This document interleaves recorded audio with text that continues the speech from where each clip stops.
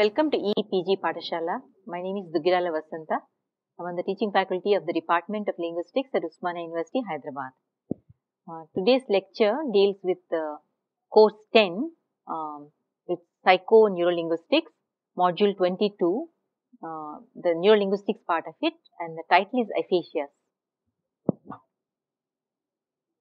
The main objective of this lecture is to describe major causes and classifications of aphasia, and also to point out that language breakdown associated with stroke aphasias is very different in different languages. It's language specific. The nature of breakdown is language specific. So, to emphasize this point, I will share a little bit of data from Hindi Aphasics. Aphasia has been defined as an acquired language disorder following brain injury, causing reduction in language content, language form and language use. Okay. It can also affect some of the cognitive processes like memory and attention, which definitely underlie language. The diagnosis of aphasia is based on neuroimaging techniques which correlate the site of lesion with diminished performance in language. Language tests, they administer a series of language tests. The performance is correlated with the location of the lesion in the brain, which is determined using neuroimaging techniques which I have dealt with in another module. So, what causes aphasia? As I said that in this module, I will only be focusing on stroke aphasias.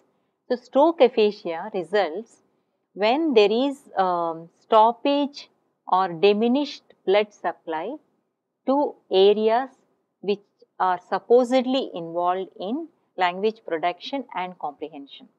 Alright. In the according to classical model, most language areas are located in the left hemisphere. So, suppose the left hemisphere language areas do not receive sufficient blood supply, or there is a hemorrhage, or there is embolism. I will explain these concepts in a minute. So, middle cerebral artery supplies most of the important language areas in the left hemisphere.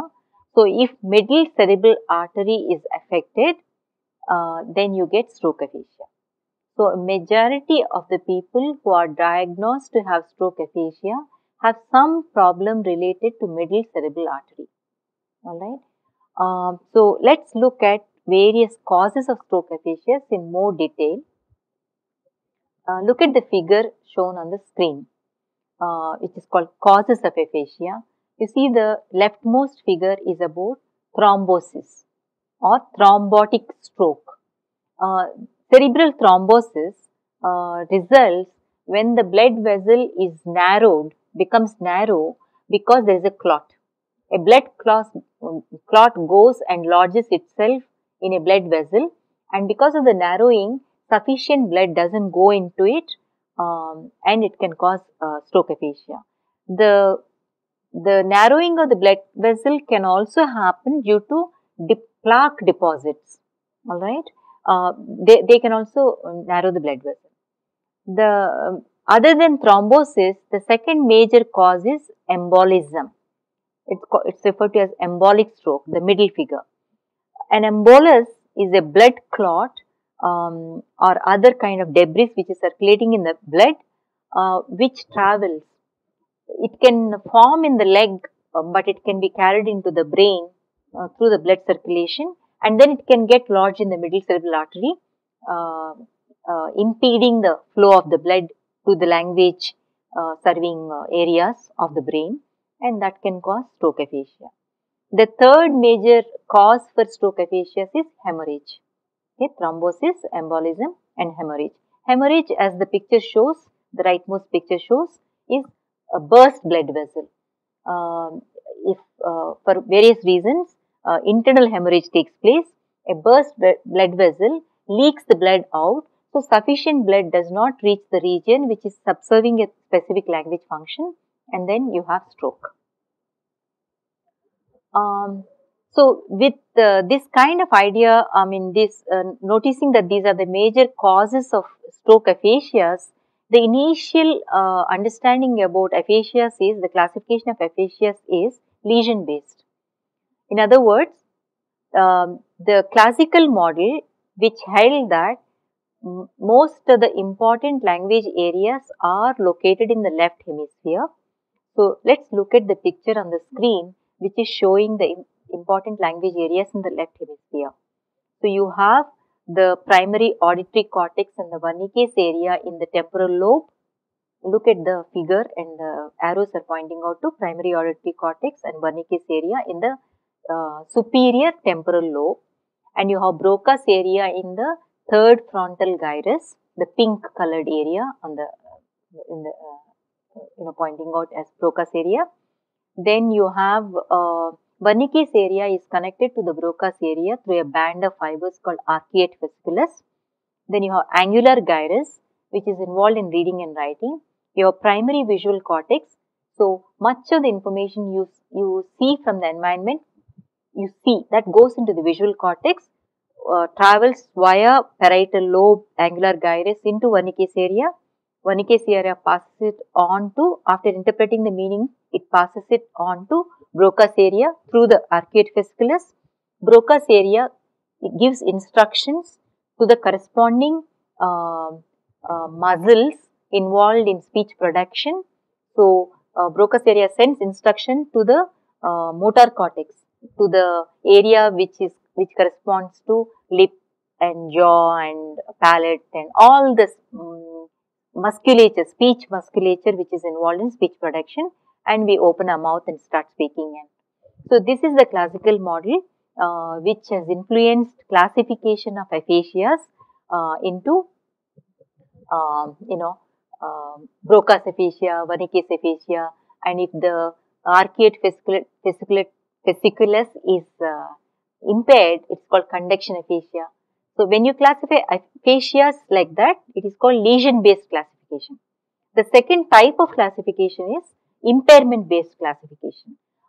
So, you can say non-fluent aphasia, which is expressive aphasia, which is same as Broca's aphasia. When Broca's area is damaged, because Broca's area is supposedly responsible for speech production, the patient has problems speaking fluently. Alright, the patient will be non-fluent. So, Broca's aphasia is also referred to as non-fluent aphasia. The other terms for this is motor aphasia, expressive aphasia, and there are also two other aphasias clubbed under non-fluent aphasias, transcortical motor aphasia and global aphasia. Okay. So, all these different types of aphasias, the common thing is all of them have disfluent speech. The speech is not at all fluent. As opposed to these non-fluent aphasias, you have fluent aphasias. They are Wernicke's aphasia, transcortical sensory aphasia, conduction aphasia. Here, the patients who are diagnosed with Wernicke's or conduction or transcortical sensory aphasia, these patients speak fluently, but it makes no sense. Their problem is with comprehending other people's speech. Their own speech will be fluent. Okay. So, basically this classical model has guided all this, but more recently the aphasiologists have come up with flow charts to guide classification. See the picture on the screen. On the brain, the left hemisphere, the blue side is all the comprehension side and the red colored side is all the production side, very roughly. And so, you have aphasia, and if you ask a question, is the aphasia, can it be treated as fluent aphasia? If no, you come to the left side branch. If your answer is yes, you go to the right side branch. Okay. So, if it is non-fluent aphasia, then is the comprehension affected? Next question is comprehension affected or not? Alright. In non-fluent aphasias, comprehension is not affected. So, you see another no, N standing for no. Then, does the patient have problem in repeating? No. In Broca's aphasia, non-fluent aphasia, there is no problem in repetition. So again another no. Alright. So you look carefully at this flow chart which has guided classification of aphasias into fluent and non-fluent, and beyond fluent and non-fluent in relation to comprehension, repetition, like that. So I will not go into every branch, but I urge you to study the flow chart carefully to understand how this flow chart has guided the classification of aphasias. Now, the lesion, what we mean by lesion in 3 different aphasias, the next picture on the screen will explain to you. See, Broca's aphasia, look at the lesion site. It is corresponding to Broca's area. Okay, third frontal convolution. There is a big red mark there saying that this is the area damaged in Broca's area and the problem is production. Alright. Wernicke's aphasia is the superior temporal lobe, the red mark on the brain showing on the superior temporal lobe. When that area is damaged, you have Wernicke's aphasia and the main problem is comprehension. Okay, and they use a lot of new words, neologisms and things like that. We will go into details of patient's speech later on. But here I am talking about Broca's aphasia, lesion is in the third frontal convolution. Wernicke's aphasia, lesion is in the superior temporal lobe. And if the problem is with repetition and conduction aphasia, the lesion is in the fiber tract which connects Wernicke's area to Broca's area. That is the you can see the lesion involving the arcuate fasciculus, and here repetition is affected. Okay, error-filled speech, but comprehension is not affected in conduction aphasia. Okay, so this is about the damage. What is the damage in these 3 major types of aphasia?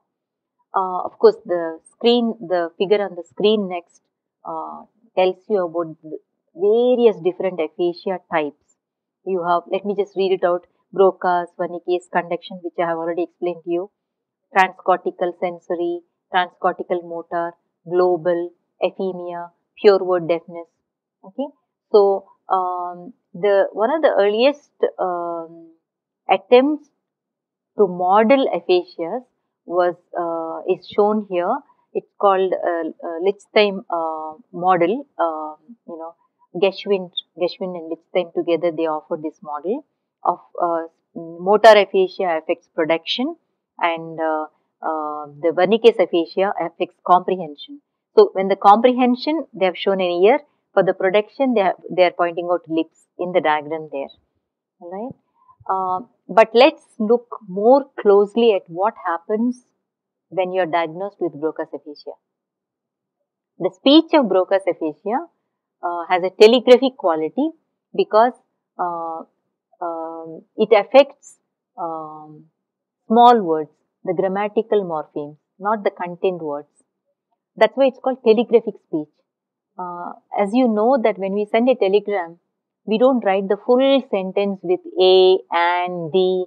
Those are the words we omit. We put the content words. So the Broca's aphasia speaks as if, it's only the content words are preserved. But please remember, this definition of Broca's aphasia, telegraphic speech, applies to English language. Alright. Very soon I will say that we cannot generalize this description to languages which are very different from English. For right now, you just remember that Broca's aphasia results in non-fluent speech where content words are preserved but small grammatical morphemes like a, and, the are lost. Alright. In Broca's aphasia, comprehension is relatively intact. One is not saying 100% intact, but relatively intact. Therefore, the patients not only understand your speech if you are speaking to them, but they also know that they are not speaking well. So, they get upset. So, Broca's aphasics get more upset about their own condition. They show frustration and sometimes they refuse to speak.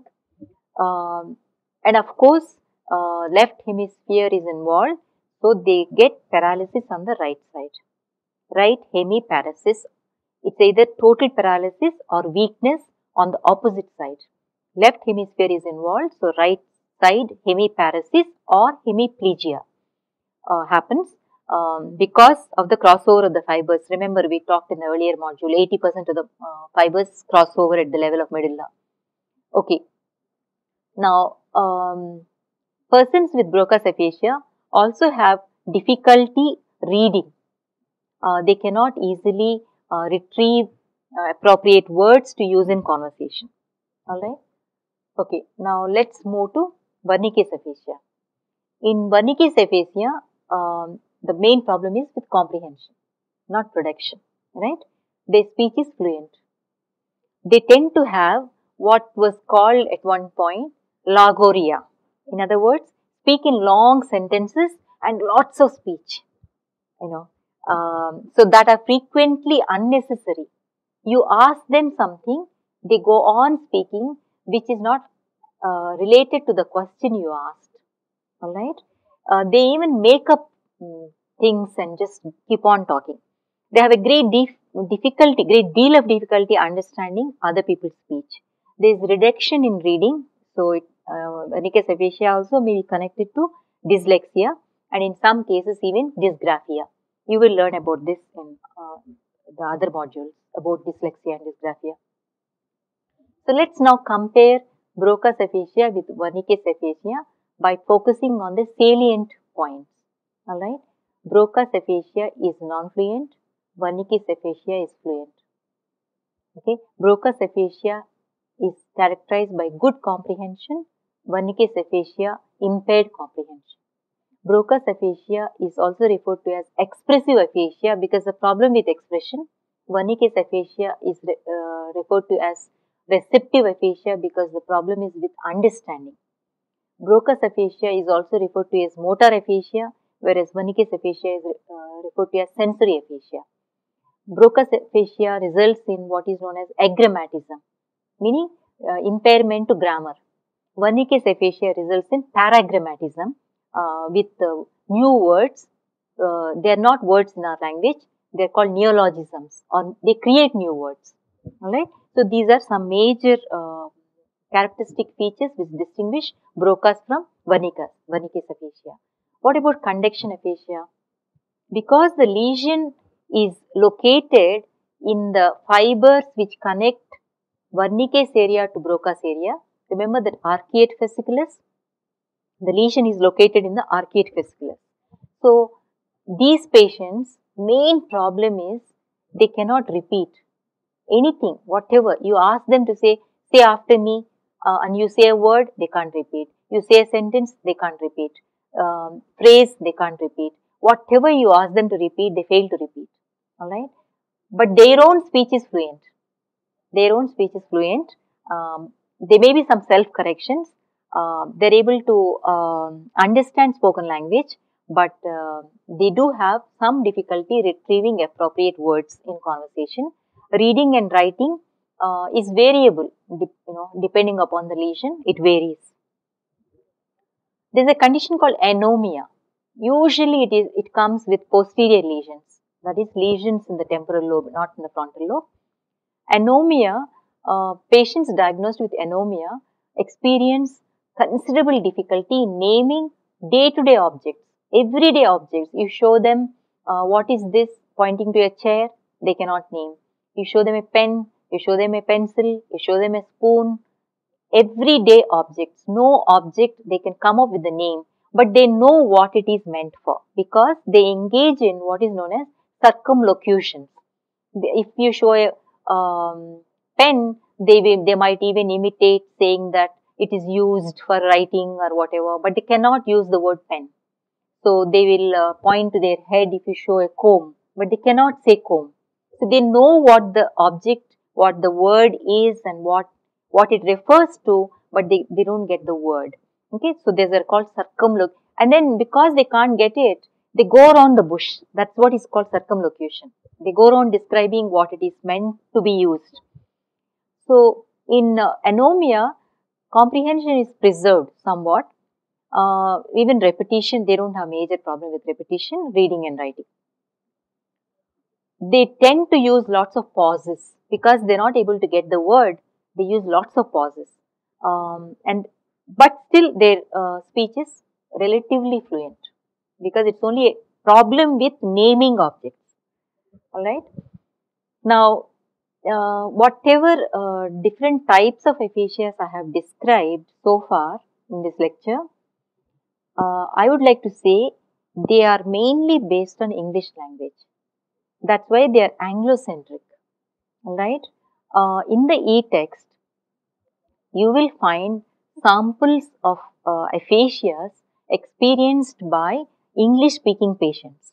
I don't want to repeat that here. You go back to the e-text, look at Broca's aphasics English sample, how it is, why it is called telegraphic speech. You will understand if you look at the sample. Similarly, I have given English sample of Wernicke's aphasic, of conduction aphasic. Many samples I have given there. Okay, but I would like to come back to our context, the Indian context, marked by multilingualism. It's not just bilingualism and multilingualism. All of us are biscriptal, multiscriptal. We write many languages, we speak many languages. So what happens to aphasia in the context of India involving patients who know and use more than 2 languages? That is what I would like to engage with little bit. So, if you see on the screen next, I have given you a sample of paraphasias in Hindi speaking aphasics, which a neurologist was kind enough to share with me. The phonemic paraphasias in Hindi, for instance, I will read out only one example from the samples that I have given. You spend some time looking at it later on. So, the patient will say Kartak for Kartik. Kartik Masam, month of Kartik. When you ask them to say Kartik, the person said Kartak. So it's a phonemic paraphasia. At the level of phonemes, the mistake is at that level. What about semantic paraphasia will be something like this. When asked to say something like chaku, the patient said sabji. So, it's a semantic level. You cut vegetable with a chaku. He is asked to say chaku and the patient is saying sabji ko, sabji se, something like that. This particular patient is saying sabji se for chaku. Alright. Formal verbal paraphasias. The patient, I believe, said sirlamba for Sri Lanka. Alright. I don't know, we need to think about what exactly happened to the patient. Neologism is Tarona for Ladka. Now, there is absolutely no phonemic level or semantic level relationship. It's a new word. What is Tarona? Nobody knows. So I don't know. That it's a neologism, new word created by the patient. There are other examples. I suggest you look at them carefully later on. But what is the explanation for phonemic paraphasia? I am giving another example shared by the same neurologist, Puranik from Indore has given me some of this data from his patients. Jugnu for firefly was pronounced as Gunju. Gunju. There is a reversal of phoneme. Semantic paraphasia, the patient observed sabji se for chaku. I have already read that out earlier. Here, the intended word and the error belong to the same semantic field. Vegetables and knives with which you cut vegetables. At some level, there is some relationship, associative relationship between vegetables and knife, and therefore, there is some confusion and one was substituted for the other.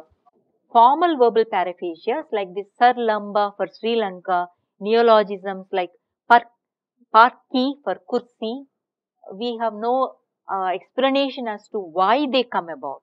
Although researchers have made use of linguistic constructs like sonority, the perceived loudness, whether neologisms can be explained in relation to whether they follow sonority principles or not. Again, there is some of the reading material I have suggested in the e-text will give you this information. That is, there are articles which deal with sonority explanations for the kind of neologisms observed in aphasic patients. I will not go into details right now. But again, Pauranik published a study in 1996-97 in Usmania papers in linguistics, which I have edited and I have quoted it in the e-text. In this study, Pauranik shared data based on 40 different aphasic patients who came to his clinic. Broca's aphasics, he noticed, exhibited more phonemic paraphasias. Wernicke's aphasics exhibited more of anomias, alright, and more semantic paraphasia. Okay, so there is a need to examine the errors, such errors. He also said that there is a need to examine further, deeper into what is behind this kind of errors. Can sonority explain these errors? Do phonotactic rules of Hindi explain these errors? Recall your other courses in linguistics. Phonotactic rules are language specific. Which consonant can follow which other consonant. So, it is at that level more research has to happen in the Indian context. You take data from Hindi or Telugu or Kannada and you apply these linguistic constructs like sonority and phonotactic rules and see if we can explain these errors using those constructs. Let's now look at how agrammatism manifests in relation to English. An English patient was asked to describe a picture in which one girl is giving flowers to a woman. All that the patient could say is the young, the girl, the little girl is the flower, the girl is flower, the woman, the girl going to flowers, the girl giving, teacher, giving, teacher. This is how the patient is speaking. This is what we mean by agrammatism. Look, any of the sentences, there is no grammar. Okay, this is an example of how agrammatism manifests in English. What about agrammatism in Hindi? Let's look at the sample on the screen next. I'm not a Hindi speaker and I may not be able to read very clearly, so I will only read one sentence. Wo laak wood kat raha hai. To say, and he is cutting the wood. Here, notice laak wood. Wood is English. Laak obviously is Hindi. So this patient is suddenly both the words came to the mind. Laak wood kat rah. It's not even raha, rah hai. Okay, so that's how it manifested. I've given more sentences and I don't want to repeat. You please read and try to reflect on the nature of agrammatism in Hindi. But let me comment because I've taken these comments from Bhatnagar, who also is another neurolinguist. He shared his data with me. In fact, the data that I'm asking you to read is from Bhatnagar, Subhash Bhatnagar. He noticed that there are auxiliary deletions, but the principal verb that needed no agreement marking was provided correctly. If a verb did not need to agree with other components in the sentence, the verb was produced correctly. The difficulty in verb phrases was confined mostly to inability to use appropriate verbal inflections. The patient reportedly used erroneous conjugation and infinitival constructions without inflections. So again, as I said, you need to examine the data very closely to understand these points which mark agrammatism in Hindi. There is one more data. Prasannanshu 2008 reported some more data based on Hindi agrammatism. The examiner said, say he is bathing in Hindi, wo naha raha hai. The patient said, wo na rahega. So it means he will not stay, right? Totally, completely different. The patient used future tense marker that was improperly affixed on the aspect marker. There was deletion of auxiliary and malformed verb. Conversion to past tense could not be accomplished by the patient. see the way Hindi is breaking down in agrammatism, okay, which is specific to Hindi language. What I show on the screen next is example of paralexias in Hindi, English, bilingual, anomic aphasia. Okay. Once again, these mistakes that occurred in this patient, please remember, is an educated patient. But because of the stroke, she or he, I don't remember, made lots of mistakes. You examine the mistakes carefully. I think I have some information. So, 42-year-old female stroke patient, master's level education, and the mistakes they made is SOLT for salt, SUTKES for suitcase, like that. You look at the mistakes the patient made, you know how it should be spelled, and you see how it is breaking down in aphasia. To summarize this lecture, I have given you a definition of aphasia. I discussed major causes of aphasia, especially with a focus on thrombosis, embolism and hemorrhage. Then I talked about classification systems, and then I presented some data from English as well as Hindi samples to demonstrate how anomia and agrammatism manifest in these patients in English as well as in Hindi. Very briefly I described, but for more details, I request you to go back and consult the e-text and read the readings suggested in the e-text. Thank you.